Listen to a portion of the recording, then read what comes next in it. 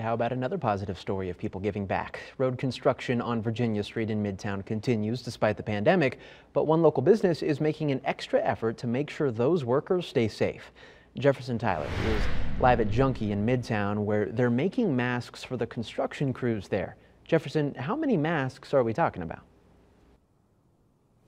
150 masks so far, and they look just like this. Now they're hoping to make a total of 300 masks, and the owner of Junkee, Jessica Schneider, and 2 of her employees are the ones that are making these masks. Now those road crews have already started actually wearing those masks, and they're on the streets already. Reno Mayor Hillary Sheevy's statement telling people to wear masks inspired this decision.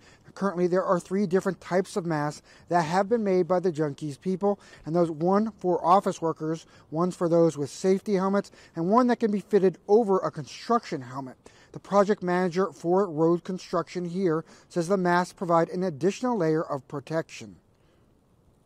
So what we need to do is continue to provide a safe working environment for our employees with the social distancing, with the bleach solution, with the hand sanitizer, and right now with the recommendation for masks to our employees. And as long as we're doing everything we can to provide that safe working environment, we feel we can do our job safely and productively. When we open back up for business, it's really important that Midtown comes back stronger than ever.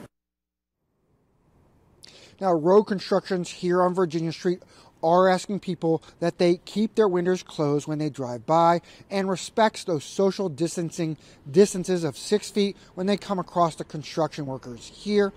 Jessica Schneider says she also plans on buying food for the construction workers sometime next week.